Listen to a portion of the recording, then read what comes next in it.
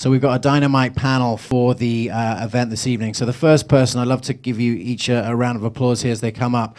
Dr. Richard Isaacson is at the forefront of preventative neurology and preventative Alzheimer's prevention. And we're so glad that you could be here, Dr. Isaacson. So Dr. Isaacson, can you join us here? The next guest is Mr. Kale himself, New York, Columbia University Assistant Professor of Psychiatry and author of 50 Shades of Kale, Dr. Drew Ramsey. I also was really excited to have the opportunity to bring in Dr. Maya Shatreet-Klein. She is a pediatric neurologist. She is working at the forefront of brain mending. It's the name of her clinic. And we're really excited to give you a view on pediatric health concerns. Dr. Maya Shatreet-Klein. And then I was going to sit on the end, but I think we should probably have Dr. Lombard up as well, and I'll sit in the audience. So you want to sit there? Dr. Lombard will be here for questions as well. All right, I'm going to come and sit here, and we'll have questions from the audience. I'll come around in a minute, but I'm just maybe going to start here. So first question for you, Drew. You know, when I was telling you just have to flick the mic on, just flick it up, and you'll get the thing there. So La Sonato. when when I told our team at our medical advisory board that we were getting the smartest, sexiest psychiatrist in New York on the Functional Forum, they said, but you guys always have Kelly Brogan. She's spoken like 4 times. So I just said, well, we'll just use Drew. He's good. So Drew, quick question. Kale Day was last week. Awesome press. A lot of great things happening. Just for the people out there, I mean, you're a psychiatrist. Can kale save us from psychiatric meltdown? We've gotten to the point, James, only kale can save us now. So kale saved me, and I think it saved a lot of us in terms of I just really felt with all the controversies in health and mental health, I wanted something that we could all believe in, and that was kale. And then as opposed to what we've done in medicine for a long time, was telling people what not to eat and what to avoid, of just something that we can all agree on, this is healthy to eat, and to learn the lessons of that food. So I do believe that kale can save us, as it helps us eat in a way that supports our microbiome, supports our overall health, is anti-inflammatory, and also supports the health of the planet, right? You can grow kale anywhere. Everybody can afford kale. And so I just thought it was a nice set of lessons, and it's been really wonderful watching people get excited about kale. So out of the 300,000 kids that got a free kale salad last Wednesday, how many of it was eaten? How many of it was thrown at another classmate? And how much of it was tossed out? Do you have any numbers on that? So I got to sit at PS 87 with Bill Telepan, a Michelin-starred chef, and watch him serve kale to 900 kids. And then I got to sit at a table with these kids. And a lot of people had this experience on National Kale Day. We think kids won't eat healthy food, and that's just not true. When you sit down, and it was amazing. We started with the kale chips, and they said, oh, this is great. Where's this come from? So it was like a big pile of kale. I said, oh, it comes from here. They said, oh, can we eat that too? I said, yeah, eat the raw kale, sure. So they ate the raw kale. That's pretty good. Where do these kale plants come from? And they had baby kale plants. So we brought over the tray of baby kale plants, little sprouts. They said, can we eat those too? And little hands started just digging at the little baby kale plants. And so it's a gateway drug. It's a gateway plant. So so a lot of kids ate kale, and I think I love the I think it's the farm to school philosophy. Don't yuck my yum, right? Not everybody loves kale. You don't have to love kale to eat healthy, but let's get kids trying more fun, nutrient dense foods like kale and seeing if we can make an impression. I think that's such a great thing, and Dr. Ramsey is a great example of someone just taking initiative to do something amazing, and in 2 years it's just had such a great effect, and we've got a master plan to take it even bigger next year. So watch this space. Dr. Isaacson, I'd love to just ask you, for those of you who are unfamiliar with your work, what is it that gets you so passionate about basically doing Alzheimer's prevention to 30-year-olds with no symptoms? So, I mean, Alzheimer's is disease in the brain. I've always been fascinated by the brain since I was probably this big. But actually, I have a family history of Alzheimer's disease. I have 4 family members. My great-uncle Bob was diagnosed when I was in high school. I actually diagnosed my dad's cousin at a wedding several years ago. So I've actually seen kind of the evolution of our understanding of Alzheimer's disease when I was this big, and now I'm a little bit like that. And the disease starts, as Max said, 20 to 30 years before we diagnose it. It's just like heart disease and diabetes. It's the same thing, but neurologists, primary care docs, we just haven't been taught to think that way. So 30-year-olds and no symptoms, that's when we need to think about Alzheimer's prevention. That's amazing. I mean, I have a family history too, and I'm excited. So, what are some of the ways that you are engaging change? And are other neurologists and people interested in this? Baby steps. We're making progress. I started the Alzheimer's Prevention Clinic at the New York Presbyterian Weill Cornell Medical Center in New York City a year ago, July 2013. I've actually been seeing Alzheimer's prevention patients, family members of Alzheimer's patients for about the last 5 years, and went over to University of Alabama in Birmingham in March, and they just started a couple months ago. We have the folks from Brazil coming for a site visit in December, and then actually we're having a New York Academy of Sciences is actually sponsoring a nutrition and brain health and dementia prevention conference. This has not exactly happened before. People from Oxford and Norway and National Institutes of Health. I mean, it's all kind of converging. So. Right. Baby steps, that's number one. Number two, there's so much we can do to take control of our brain health. There's no one magic pill. There's no way to prevent Alzheimer's or cure Alzheimer's yet. But based on really spectacular data, 1 out of 3 cases of Alzheimer's is preventable, period. Okay. When I used to say Alzheimer's and prevention in the same sentence, they would throw tomatoes at me. That was 7 years ago. And a couple of years ago, they'd look at me like this, and now it's okay. So, there's no one-size-fits-all approach. Again, like Max said, I take a pretty comprehensive approach. Nutritional, obviously, is key. Exercise, lifestyle changes, environmental factors, exciting things like musical experience, lifelong musical experience. I had to join a rock band. Very specific vitamin. Actually, I did. I have blisters from playing last Sunday, but I mean anything and everything as long as it's safe and grounded in scientific evidence, and it really depends on genetics too. That's what we're learning. So I mean, just one more question. I mean, you've been practicing ahead of the science for a little bit, and now you're doing it. So what should we be practicing now so that we're doing the science from 5 years' time? Right. So basically, in the United States, it takes 15 years for something that's proven in science to be translated into clinical medicine. It drives me crazy. So I read something, and as long as it's grounded and safe, I implement it.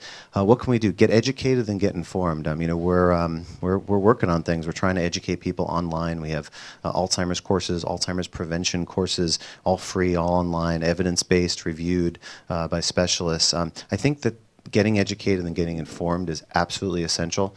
Getting out there. Can I talk about a thing that we're working on? A project? Yeah. Okay, yeah. So it's called Alzheimer's Universe. alzu.org, alzu.org. It's not like a promo, but it's completely free. It's completely nonprofit. It's completely Cornell, Columbia. All sorts of places all around the country and around the world. You can learn about what what everyone can do online from the comfort of your iPad, iPhone, whatever. That's great.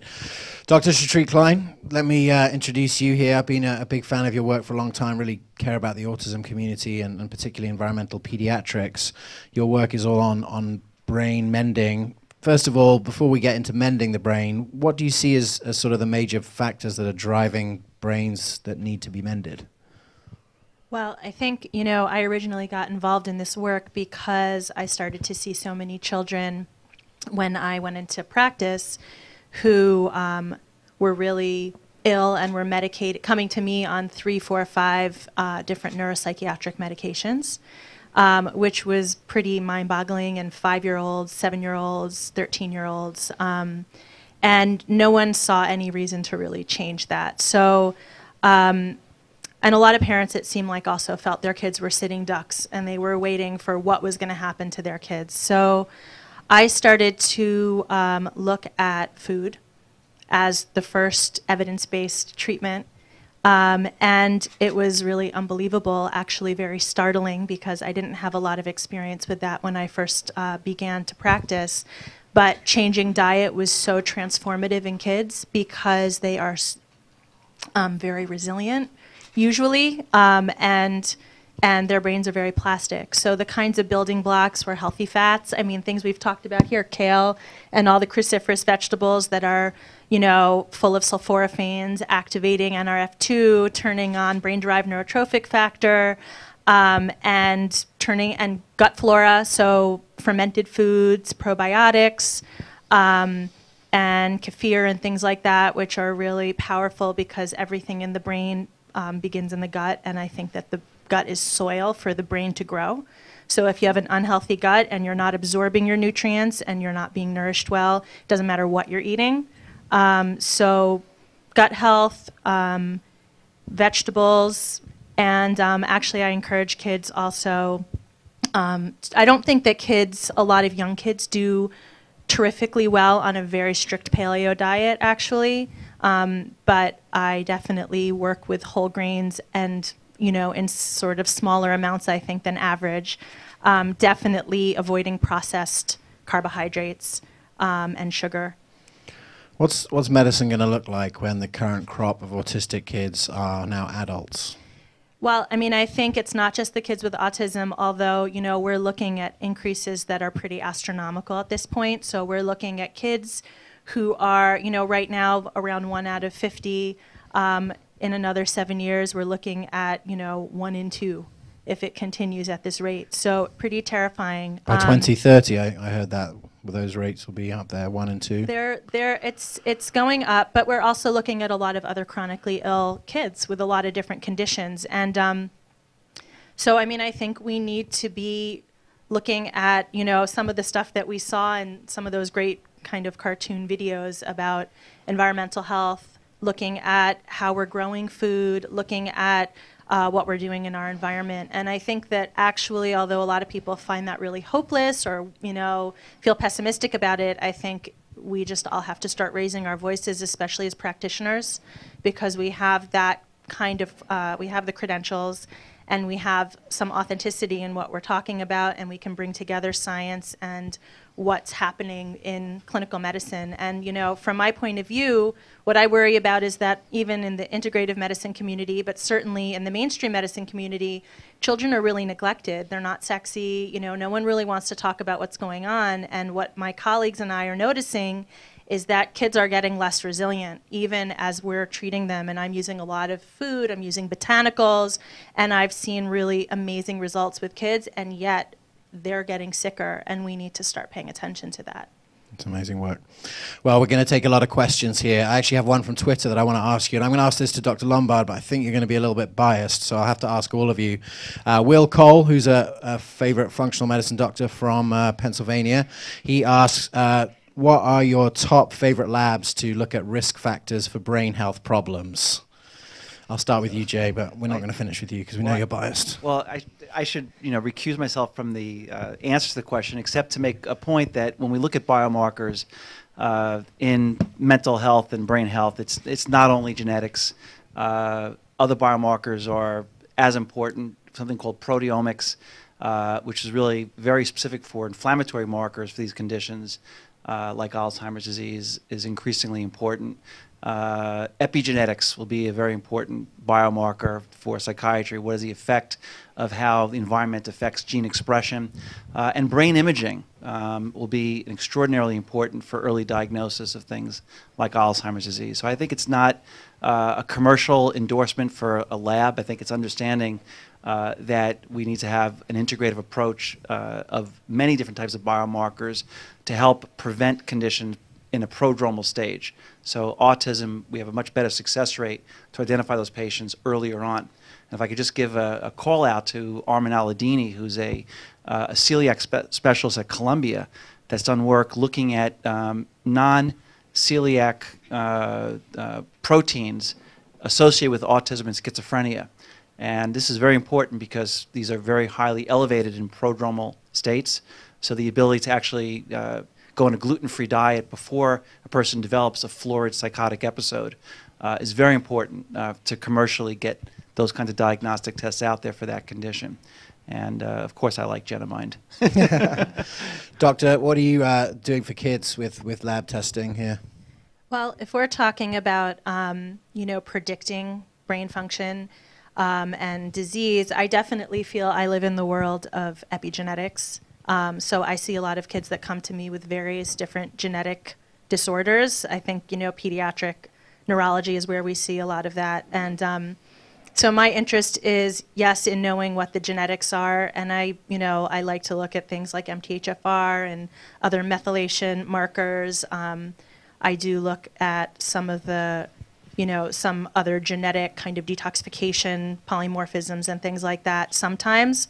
But I also feel like, for me, I'm thinking of the body as a basin, and I'm thinking of how can we lessen what's in the basin and how can we open the drain. And I actually find that environmental factors are so powerful in that way, botanicals and food and a lot of other things like, talking about music, talking about nature. I mean, there's actually great data for this. And so I think it's dangerous to get too caught up in the genetics, even though I think it's important to know that. But I think there are some good labs, and I haven't yet talked to Jay about Genomine, but I will be.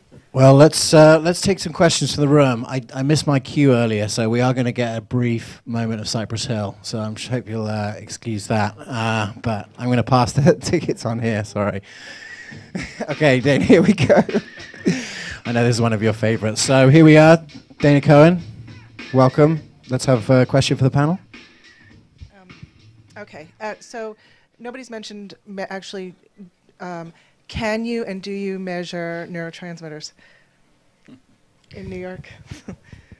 And is it worthwhile doing? Well, it's a loaded question. So certain urinary neurotransmitters are probably correlating with systemic alterations. So, for instance, norepinephrine is probably a useful urinary neurotransmitter to check, but the other ones probably are not. So measuring, urinary serotonin is probably a complete waste, since there's no direct correlation between what's in the urine and what's actually going on in the CNS. And these receptors are so complex. It's not a matter of having a high or low level of a neurotransmitter. It's much more granular than just measuring a neurotransmitter and then ordering a supplement that the same company that is actually testing is actually recommending. So it's a little bit of a firewall that should take place in my mind. So glutamate is, again, it's one of these things that the pharmacology of glutamate is very complex. There are different glutamate receptors. And I think that the key thing is to know if a patient's in an excitatory state, because a lot of these conditions are excitatory. The ion channel genes predict a higher vulnerability for an excitatory state. So it's a useful surrogate marker for things like what we call bipolar. Even though it's not a diagnostic test for bipolar, we know bipolar is associated with high glutamate. But measuring glutamate in the urine, I'm not exactly sure if I would do that, to be honest with you. I mean, I don't know what the other panelists feel. I don't measure neurotransmitters on anyone because usually you can have a good sense of what's going wrong by sitting with the patient and listening. And there's not good evidence that they're going to help us in a treatment decision in any way. At least that's been my clinical experience. So I think it's where one of the mistakes we make is that testing, like Jay's assay, is really great for complicated patients. But when you have somebody in your office and they're struggling in some way with the depression, I don't need a lot of lab tests to diagnose that. I want to check a B12 level and a TSH and then give really good basic clinical care. Where these factors are really helpful, and I think where we're really dropping the ball, is things like for example, I've got a 10-month-old son. We have a little gluten intolerance in our family. No clinician ever said, let's make sure and really be clear on the B12 levels in everybody. And let's see, does your kid have a celiac issue? Now, I'd want to know that right now, right? Because right now is where we would intervene, but that's never even been really suggested. So I think that's where we need to do a much better job with the tools that we have, implementing them, and where there's, I think, been a little bit of an over-enthusiasm of some tests that really don't have evidence that they help. And I like the L-methylfolate. That's a cool emerging story. You want to add to that? I know there's some people who swear by that test. I feel really reluctant to rely too much upon it. And I would just say there's a lot of tests out there, and I usually am prioritizing the tests that I do. I don't feel like I want to spend thousands and thousands of dollars of my patient's money, so I'm usually really limiting myself, and that is just not one of my top tests. All right, we'll come back to you, Kels. Let's have a question here. Dr. Nazareth. Yes, I have a couple of questions for the panel. One is is this autism, is it genetics with environmental factors? Because most of the medical literature mainly pushing towards genetics, and I don't see autistic patients growing up and marrying each other. Most of those ones that marry each other and have autism are usually in Silicon Valley somewhere. So the other question with the kale, can you have too much of kale? I mean, it's you said 40 shades of kale. 50 50 shades of kale. Just, even more. Kale erotica. But it's it a does, whole new it does genre. have an effect. It does have an effect on the thyroid, just like the other cruciferous vegetables. Wouldn't it be better to have kale with chocolate, maybe?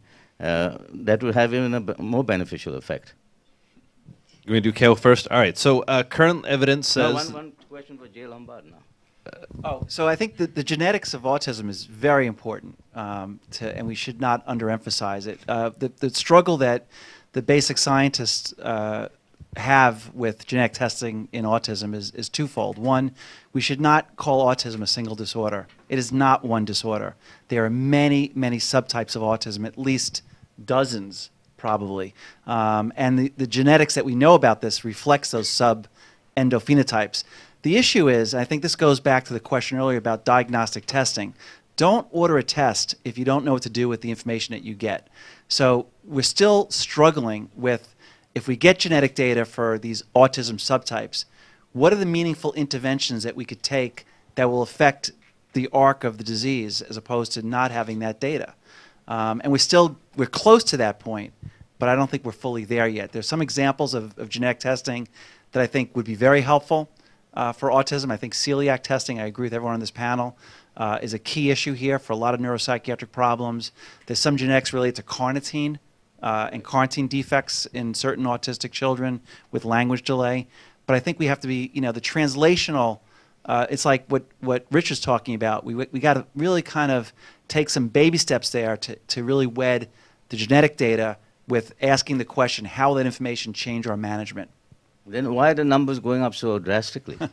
I'm just going to, I want to comment on that because we have spent, decades now really focusing on genetics. But when you see the numbers going up like this, and it's been looked at, is it better diagnosis and all of that, it can't explain this kind of increase. You can't have a genetic epidemic. So there has to be a combination of genetic vulnerability and environmental factors that are working together. And that's why I think in all this time there's been this obsession with genetics, partly because I think no one wants to talk about environment. But I mean, they are several really good identical twin studies that pretty much rule out that this is primarily a genetic disorder. So we need to be thinking, I think, about a whole picture type of issue and not focusing only on the genetics. I mean, yes, it's true that there are some kids who are very vulnerable, maybe more vulnerable, but it's definitely, I think, more environmental. The last question for Jay Lombard is, I know Genomine, I think I'm going to use that, your lab, because it looks like it's very, very important to do those tests.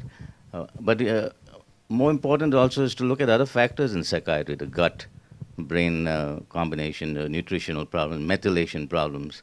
And have you ever combined that with SPECT scans that Eamon talks about so much? Well, stay tuned because we are, going into the next generation, next reiteration of our diagnostic panel, which will be much more inclusive for integrative doctors. Our first panel was really primarily for conventional psychiatry, looking at genetics related to pharmacokinetics, drug metabolism. SPECT scan, I'll be honest with you, I think is not a great clinical tool.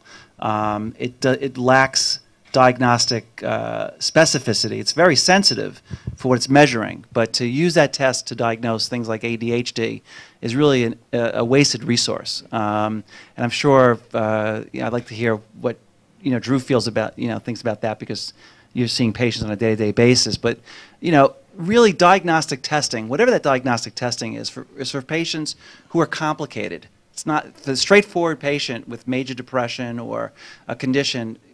Don't do testing just for the sake of doing testing.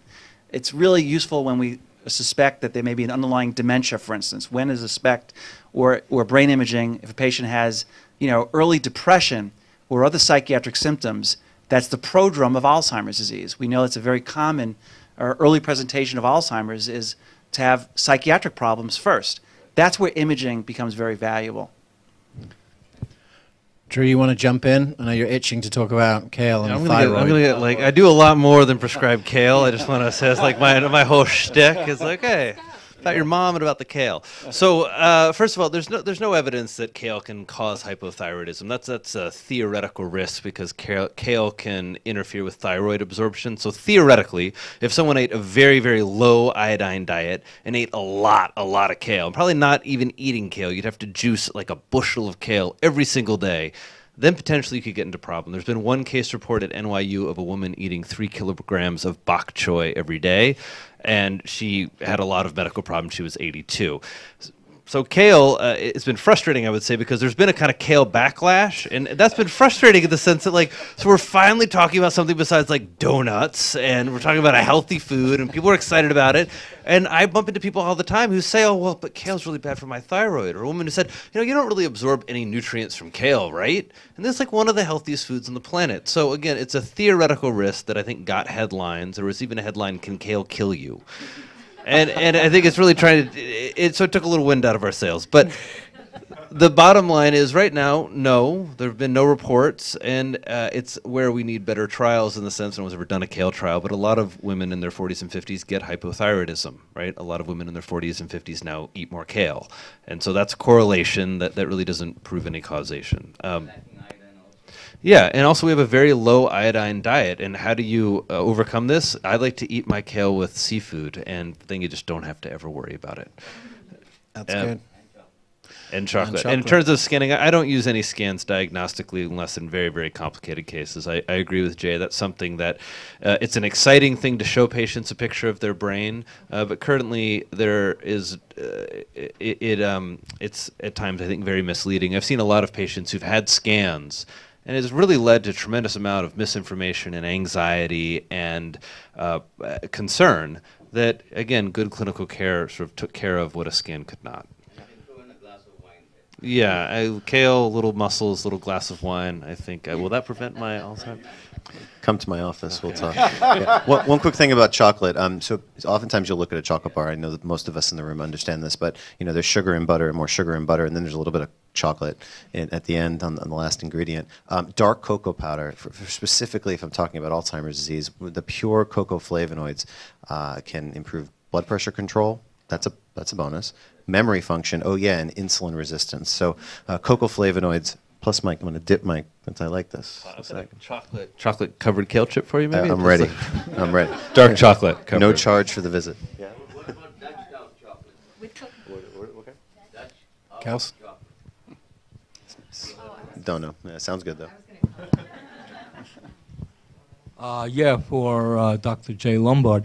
Yeah, the chart you had at the beginning involving the glutamate and the calcium and the tendency towards apoptosis, and then the mitigating factors that could push it in the other direction. I was wondering what the role of lithium was on that chart. Could you clarify that? Absolutely. So lithium is a neuroprotective compound. In fact, there's data that in low lithium geographical areas is higher rates of depression and suicidality. So lithium should be considered an essential nutrient. But lithium actually blocks glutamate in a number of different ways. One is it affects something in the endoplasmic reticulum called IP3, which is a signal cascade that releases calcium into the cell. So one of the effects that lithium has to reduce glutamate is downstream by preventing this excess amount of calcium release. So lithium is a very, very important agent and probably one of the best, augmentation strategies for depression that psychiatry has ever discovered. Do you have an idea what would be an upper maximum dose?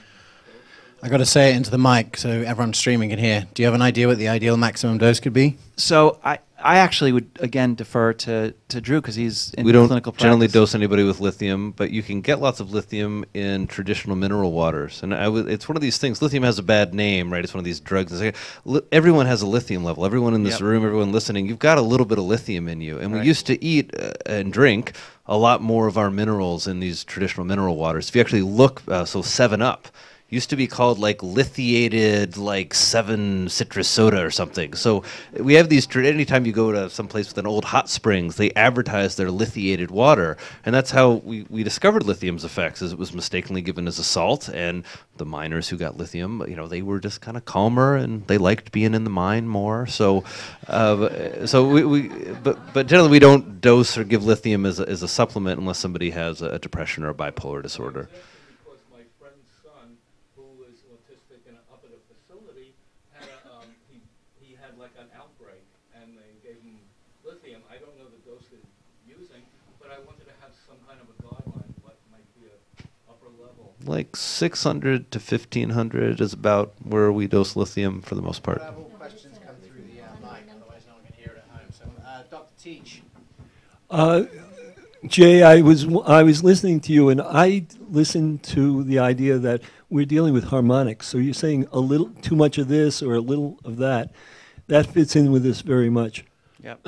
The other thing is, I haven't heard anyone speaking of electromagnetic frequencies, which I think with the cell phones and everything are going to be vitally important from the environment. And also mold in the environment. I can reproduce symptoms on and off. I can reproduce depression. I can make them laugh and happy in the houses and in my office with putting it under the skin. I think that's really important. You can have the genetic problems, but if you take away the environmental problems, very often you can get them back to normal without even attacking the genetics themselves. What are some of the big environmental issues there, Maya? Can I ask you that for kids, particularly with neurodegenerative diseases? What do you see as the bigger environmental insults? I think that antibiotics, chronic antibiotics, and steroids are a really big deal because they're affecting the gut in really profound ways. I do think mold is a big issue, can be a big issue. But I do think also that you have to have an immune system that's already a little bit sick to respond as badly to mold as some people do. Is that genetic or is that transgenerational epigenetic? I think it's both. Let's see what else. Oh, and the EMF. Yeah, I mean, I actually think screen time. Yeah, well, and I think that kind of goes with EMFs too. I mean, I think there's both of that, and that's profound for children. I mean, it's incredible. And the data about EMFs is kind of growing now that, you know, especially prenatal, is connected with neurodevelopmental issues. I hate to say it, but yeast. I think it's very important, and we've seen some children totally turn around by treating the yeast. Well, I think that that is true, but again, I mean, what we're taught, at least the way I'm looking at treating kids is rather than trying to kind of play whack-a-mole with like 40 different problems, is to try to strengthen them and get them more resilient. Because otherwise you're chasing after a lot of things, and in the meantime, while we're treating yeast, we're giving them antifungals, and then, you know, they have an overgrowth of something else, and then, I'm not saying that's always true, and I do think treating yeast can sometimes be pretty transformative. I think that, you know, gut flora in general need to be in balance, and there are microbes and other things, but I think that if you have a body out of balance, and you are not resilient, then that's when all those things start to really go wrong. But that's not the root issue. The root issue is underlying. So I think that that is for sure. All of these things are issues. I do think screen time is kind of a nightmare for a lot of these kids, though. Can I ask you, Dr. Lombard, because we did an interview earlier just before this, and you started by talking about disconnection as sort of like the grounding factor in these neuropsych issues. Can you just speak a little bit about some of your thoughts with regard to connectivity and technological connectivity as regards neurodevelopmental or neurological disease? Sure. I mean, it's a scary issue because obviously, you know, children are sort of the canary in the coal mine, right? And we're sort of looking at these increased risks of autism, which that number is astronomically frightening. And the issue is, I think we all need to accept that this is a multifactorial disorder. No one, I think, in this room, whether it's Alzheimer's or autism, would say that it's strictly genetics or strictly environment. It's always an interaction of genes and environment that is producing increased vulnerability for almost all these conditions. But what we talked about earlier, which is not my theory, so I think it's Dr. Cohen from Cambridge that talked, I think it's Dr. Cohen, talked about the increased risk of autism correlating with our technological and digital revolution, that we as a society are becoming more digitalized in terms of how we think of things. I had the opportunity to sit in a webinar last week, and there was a graphic of an axon with ones and zeros.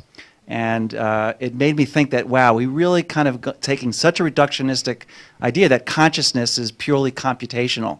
And that's what most neuroscientists believe, that our consciousness is our brain's a computational, biological computational organ.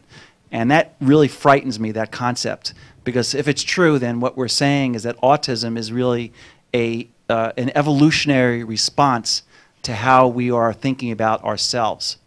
And that is something we should give us pause, meaning that this type of behavior, the automated type of behaviors where everything is, black or white, there's no nuances to communication or socialization, may be the brain's reaction to the technological revolution that we're experiencing. And, I hope that theory is not right. Dr. Isaacson, have you got any thoughts on that? I mean, it's a bit outside the box for you, but I'd imagine you'd be into it. I'm like, I gotta like hold on to my seat after that one. Yeah, I mean, oh boy, yeah. When it comes to all of these things, I stress over and over that it's just like you said. It took the words right out of my mouth. It's not binary. You're always in this tug of war. And you're playing tug of war with your genes, and if you got good shoes, well, that means you didn't do this bad thing. And if you worked out and you're eating your protein and doing whatever you need to do, then that you got that in your favor. It's really complicated. Yeah, that's all I can say. Well, yeah, no, I certainly appreciate that, and that's one of the things about this functional medicine movement is training doctors to think in a systems biology way, try and think about different systems and how they work together. And so, we're right on the forefront of that. We've got a couple more questions. Dr. Vaughan Bowman, he's a naturopath here from Connecticut, building a massive center to help out some people in Stamford, Connecticut. They need it. Thank you, James. Two quick mineral-related questions, one for you and one for Dr. Lombard as well. First question regarding the lithium, because you said upward limit of 600 milligrams inorganic. What about an organic or elemental form of lithium, and do you find there's a difference? I don't mean to make an upward limit. I think is based on level when you're dosing, and so I was just sort of throwing out that when I dose people with lithium, I start out 600, 900 and go up based on blood level. So. And do you have any thoughts on an organic or an elemental form of lithium and how it might compare? Not really. Kelly, you probably know. I'm a lithium carbonate man. I would just say that, unfortunately, while it's a compelling idea based on the epidemiologic studies, mostly in Texas, right, to use lithium elementally, I think you would agree, right? There's not much data. In fact, no data. So for the most part, when clinicians use it, it's like in the 5 milligram to like 20, 30 milligram range, right? And I found just anecdotally that it can be helpful for sort of like lability, irritability, but it's not really a compelling evidence-based intervention.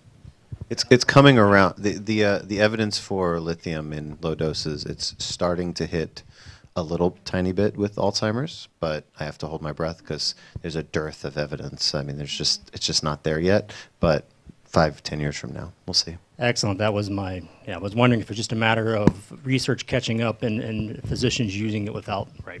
And it's one of the things that changed, right? Just like iodine changed, like Correct. Our relationship with these fundamental, they call lithium a primordial element, right? Because it was formed when like the Big Bang happened. So I like the idea that that's part of us or should be part of us, but we've taken it out of everything.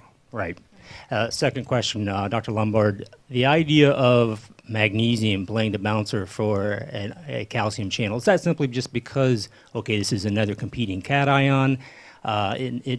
Also, is there a form that you would prefer in terms of absorption and assimilation for that very purpose? So magnesium is what's called a non-allosteric inhibitor of NMDA receptors. So it's similar to a drug called memantine for Alzheimer's disease. It has similar pharmacology in terms of reducing glutamate mediated calcium influx into neurons. Regarding calcium, magnesium absorption, I mean, that's something that probably you would know much better than I would, to be honest with you. Whether it's magnesium glycinate, I've heard people talk about that having a higher absorption rate. And, you know, probably ask one of the clinicians would be better. So, we can't hear. We won't be able to hear it at home, unfortunately. Magnesium for the brain. So there's a researcher from MIT that was doing work on something called magnesium threonate, right? And he was, you know, in animals at least, was showing that there's higher blood-brain barrier penetration through the threonate form of magnesium. But I'm not sure if that would justify the expense of just taking regular magnesium. Maya, what, you know? Yeah, I mean, I think it really depends on the gut health of the person. I mean, glycinate is what I use when I feel like there's, well, first of all, I mean, you can start giving chelated magnesium or, you know, magnesium citrate or other things, and if the person has loose stool, then you know they're probably not absorbing it all that well, and then you might move to something like magnesium glycinate. But I mean, if we're going to be mindful of what kind of money people are spending on these supplements, you might start with something more basic. I sometimes will also use magnesium taurate, Right. you know, if I'm looking to kind of do a really, like, you know, calm the neuroexcitatory response, and that can sometimes give you a lot of bang for your buck. What's everybody's favorite food with magnesium? Chocolate. What's your favorite, Drew? I think dark chocolate, pumpkin seeds, I think are a good source. Leafy greens. Kale? All right. Hey, this has been an unbelievably good conversation, and I appreciate everyone in the room with the questions and the questions on Twitter. I have to say, if you're interested in like the role of the gut and the microbiome and inflammation, if you can get onto our YouTube channel, Dr. Kelly Brogan's got her talk from the from April is got the most YouTube video views of any of ours. So it's a great one to check that out if you're passionate about it. I really want to thank Max and the whole panel here. Can we have a round of applause for everyone here on the team? It's been a beautiful forum. Thank you so much to Neuhaus and all the sponsors for having us. I'm sure there's going to be a lot of questions, but we'll see you on November 5th, where we're going to outline our plan for world domination. So we'll see you then.